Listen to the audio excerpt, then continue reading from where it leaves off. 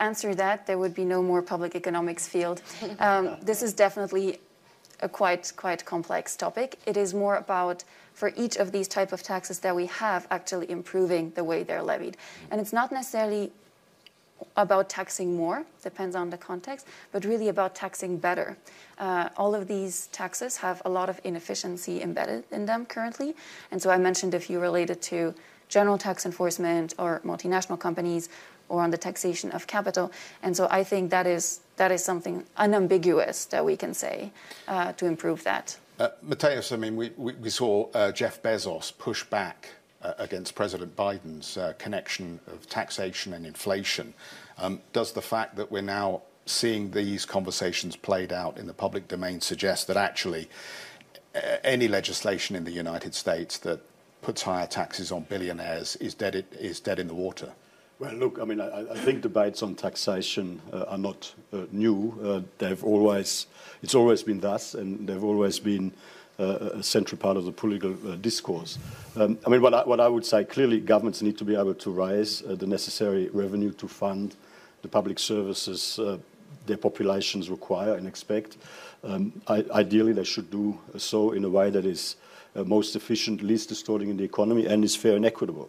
The question then is how can you have the Goldilocks approach to taxation that gives you taxes that are as most efficient, least distorting, and fair and equitable, and seen as being fair and equitable. And look, as far as wealth taxes are concerned, I mean, we haven't seen a huge history of success on the efficiency and least distorting front when it comes to those. I mean, they're inevitably difficult to administer and don't necessarily raise that much revenue, is the evidence.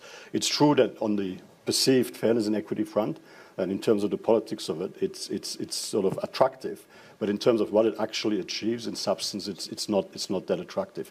What we would say from an OECD point of view, if you really want to have the most efficient, least distorting way of, I guess, taxing wealth, property taxes are probably the most efficient, least distorting way to do so. But a pure wealth tax, I mean, the history around the world is that they're not necessarily a successful way of achieving the objective, the intended objective. Yeah, so I think we are calling this WEF a turning point in history, and we are in so many crises happening at the same time. I think as humanity we haven't experienced that. So we are in a moment of really having to use our imagination to the maximum. And what has worked or not worked in the past, we need to really think, and what billionaires have wanted or not to do. You know, at the moment we're talking about, you know, the survival of our humanity in the planet. So you can accumulate as much wealth as you want, but if everything ends around you, then it doesn't make much sense. So in our report out yesterday, we called it Profiting from Pain. The 2 years of the pandemic have been, you know, really a bonanza for lots of billionaires, and there's been a new billionaire every 30 hours in the last 2 years. And now in 2022, around 1 million people are falling into extreme poverty at the same rate because of still the pandemic effects, the conflict in Ukraine, of course, inflation, everything that we know, hunger.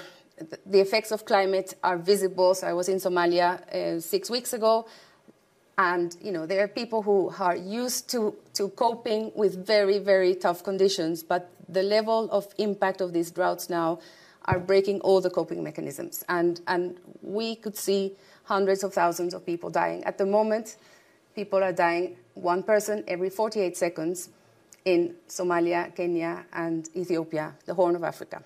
So this is unfortunately only the beginning of that because we're not raising enough money. The UN has launched an appeal for 6 billion. Only 10% is funded. We have Yemen, Syria, the Sahel, Afghanistan. All these places are in hunger crisis, and it's growing.